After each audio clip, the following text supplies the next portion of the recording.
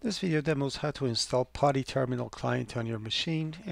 This not only installs Putty on your machine, but also other tools that helps you create SSH keys to be able to um, uh, connect to other services like um, Git without user ID and password. So installing Putty for our courses, for our core programming courses are needed because we want all the students to connect to the matrix in a uniform way.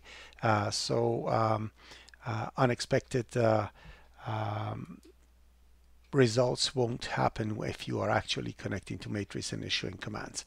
So to do that, open up your browser and type over, search for download Putty.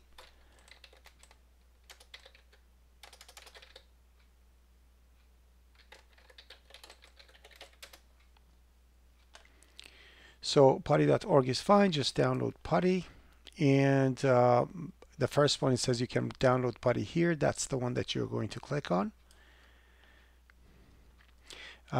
Your operating system, I'm sure that it's 64-bit, but if just to see if it's 64-bit or not, what you need to do is open the Windows File Explorer and right-click on this PC and click on Properties, and that's going to show you what is the type of operating system. So system type is 64-bit operating system, so that it tells you exactly what it is, and you are selecting that one for your installation. So in here we're going to use Putty 64-bit 0.76 installer.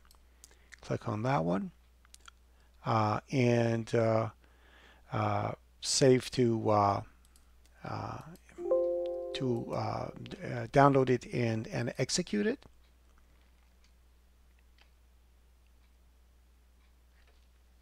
Again, Windows is going to come up with the same nagging thing. Click on install anyway.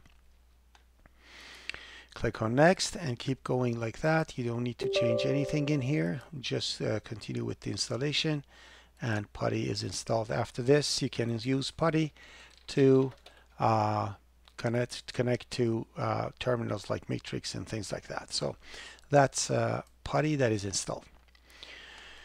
Thank you very much. More instructional videos to come.